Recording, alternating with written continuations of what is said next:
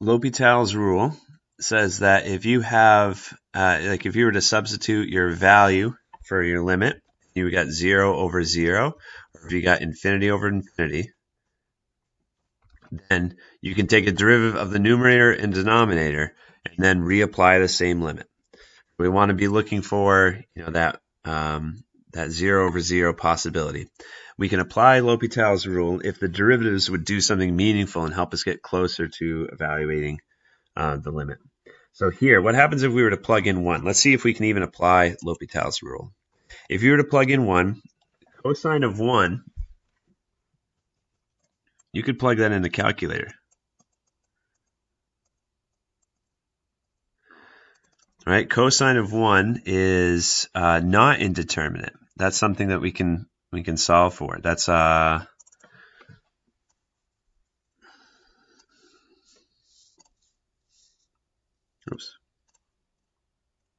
that's 0.99984.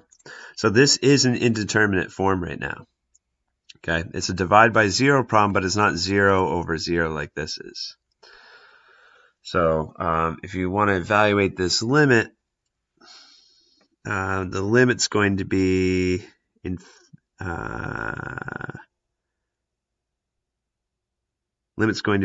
positive infinity, because as you get really, really close to 1, the denominator gets really, really close to 0, but the numerator stays, it goes towards that constant value, the 0.999. This one doesn't need L'Hopital's rule because the top isn't 0. The bottom is, but the top is not 0, so it's not in indeterminate form.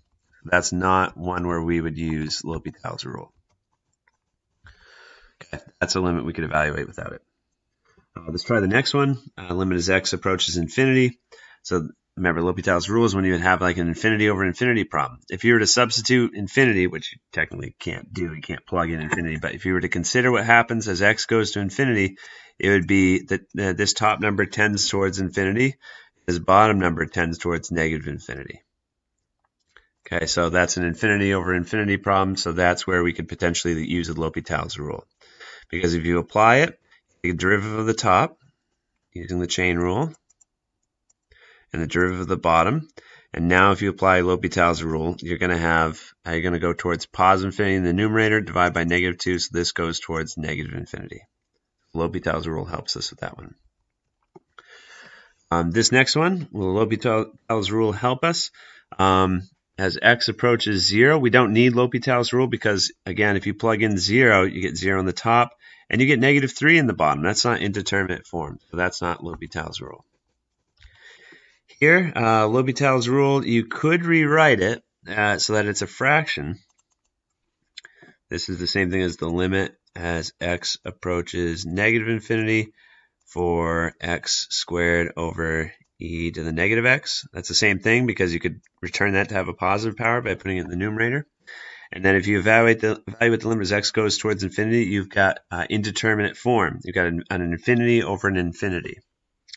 So you could use L'Hopital's rule, take a derivative at the top.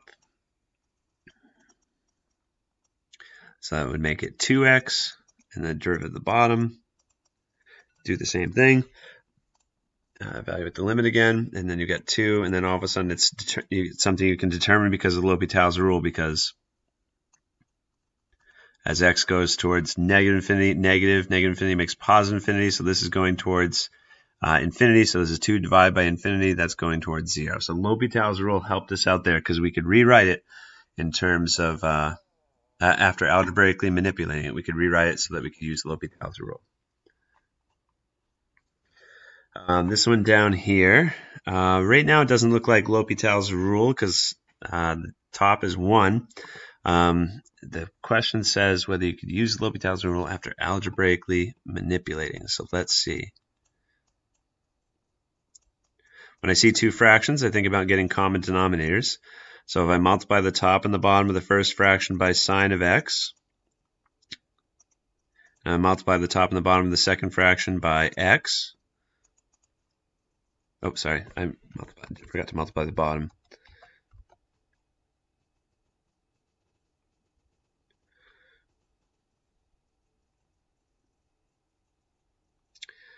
I've got common denominators. So I'm dropping some of the limit notation to save my hand here. Okay, and then do we have indeterminate form? Because the limit as x goes to 0 from the right. So the denominator is surely going to be 0.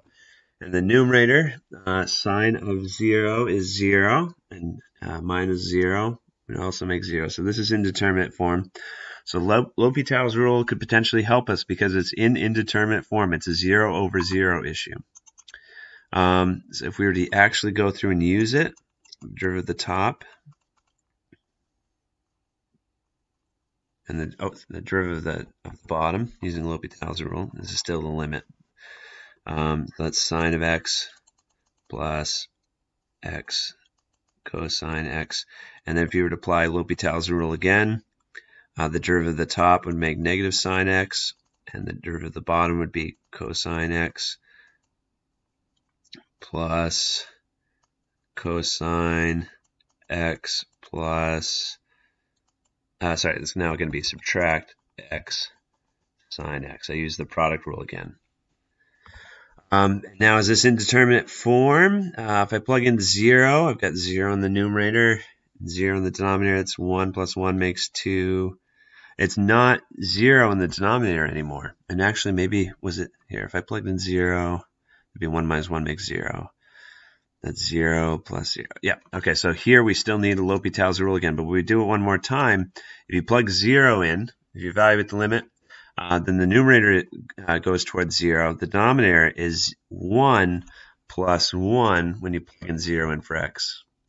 So it's 2 minus 0. Now we can say that that limit is 0. So L'Hopital's rule helped us with that tricky problem. I'm thinking about how we could rewrite this. Let's see. This one's probably the most non-intuitive one out of all of them. But look, when you have a variable in the exponent, a lot of times the logarithms are our only way of evaluating the limit. Let's try to rewrite it algebraically so we can use L'Hopital's rule. Look, let's say that the limit is equal to L. Let's say there's going to be a limit, we're going to call it L. Now, if I take a logarithm of both sides,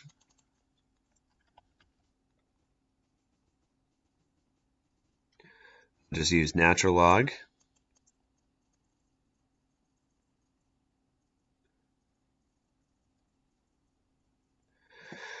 That lets me use the power rule. So the limit of sine x times that natural log x. That equals some natural log of a limit that we don't know yet.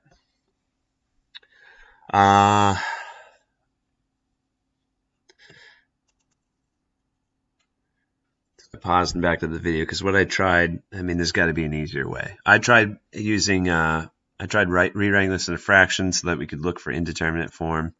You know, I put natural log x, I made that to the negative first power and put it in the denominator. And we had indeterminate form, but the algebra got crazy. So let's try something else. Look, what I'm writing is the same thing as what's here in parentheses. Here, actually, let's write it like this first. This might make more sense. Right? Because again, if you want to restore a negative exponent to be a positive exponent, just move it to the opposite place of the fraction. This is the same thing. And then if we rewrite a little bit more, because the negative first power of sine means 1 over sine of x, right? But we actually have something for that. It's called cosecant of x, the reciprocal trig function. So an easier way of writing this is natural log x over cosecant x. And now we have indeterminate form because if you were to evaluate the limit as 0, as x approaches 0 from the right, this is going to be negative infinity. And cosecant of x, you could look at a graph of that, but that's also going to be tending towards infinity. So we have indeterminate form. So we could eventually evaluate this limit. You want the derivative of the numerator and the denominator. It's just a little bit more algebra. But we rewrote this in indeterminate form. So we found out that this also could be used to, we could use the L'Hopital's rule in this one. Just take some algebraic manipulation. I think we said this one. Oh, I don't remember. I deleted them on accident, but